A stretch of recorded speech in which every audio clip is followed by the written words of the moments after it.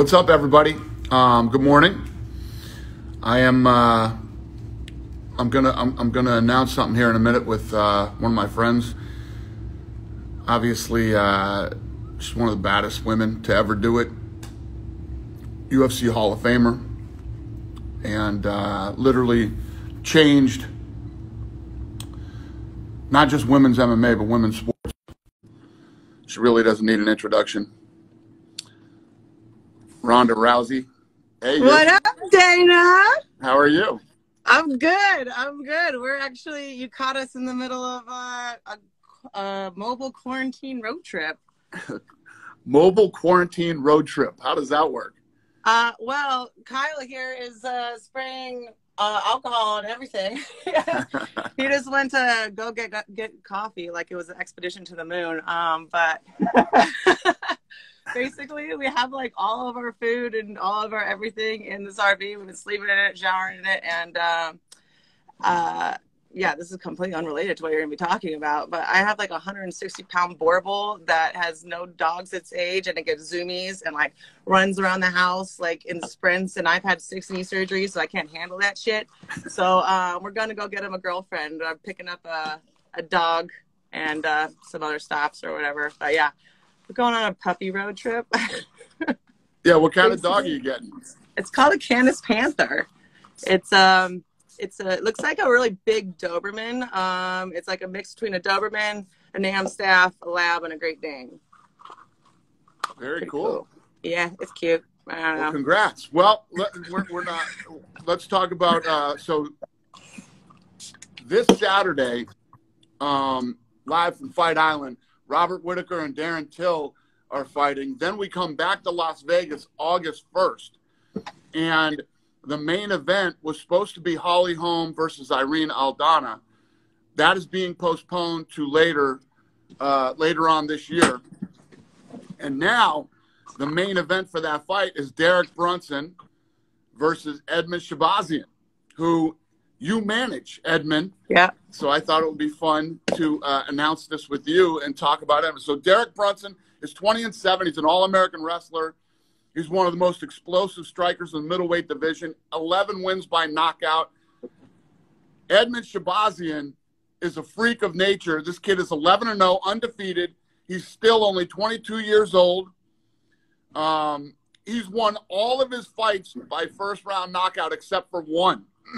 10 of his 11 wins by finish, 9 by knockout, 1 by submission, and he has 5 wins in under a minute. And he's a great kid. That's my fighter. That's right.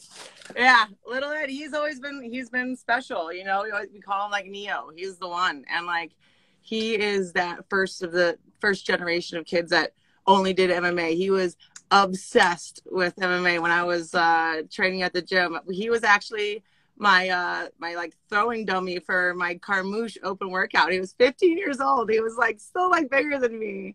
But you know, he was like one of my training partners, and you know, he learned arm bars from me. He was getting beat up by me, and he was in the gym at a very pivotal time, and him and his brother would just like show up with like 10th Planet books and like completely like obsessed. I've never seen like kids more obsessed with MMA, and that was like the first generation of that, you know. Like I came up in, you know, judo and other things, and MMA became a thing that everyone else had to adjust to when they were already experts at something else. And little Ed, which we called him little, but now he's gigantic.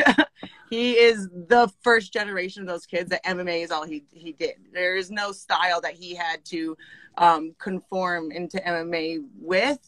MMA is his style, and he is like, it's not like he's just mediocre at everything. Like, he is just fucking awesome at everything. Like, this kid started off like destroying everyone at grappling tournaments and destroying everyone boxing tournaments, and then when he started like doing MMA, it was just a no-brainer. Like, we assumed that he was going to break John Jones' record as the youngest UFC champion, and now like a global pandemic might slow that progress down a little bit for that exact record, but not much. We were only off for like 6 weeks or something like that. Yeah, I know, which is insane, but it just speaks to the inevitability of his championship reign. Like, it's not if, it's when. This kid is special. He is one in a generation, and I know what the fuck I'm looking at, and you know what you're looking at, and it's interesting to finally be in this time where everyone else is starting to take notice, you know, because he's such a sweet and quiet kid,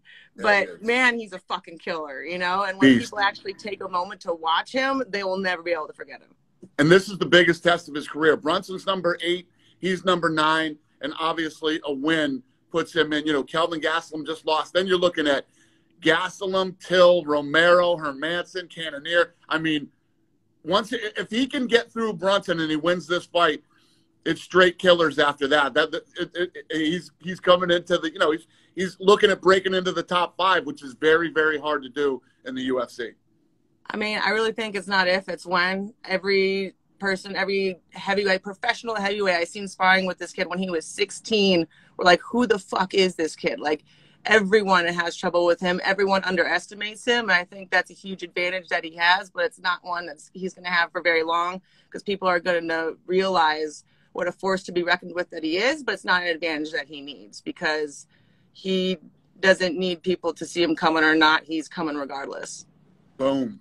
Well, there you have it, ladies and gentlemen. The new main event, Saturday, August 1st, is Brunson versus Shahbazyan. And thank you so much for taking the time with me to announce this. We miss you. I love you. And have a safe trip. I'm really glad we got to do this. We need to do this more often. We should. Exactly. All right. Well, go keep conquering the world and planting flags on Fight Island. Thanks, honey. Have a great day. Have a safe trip. Thank you. Talk to you later. Bye.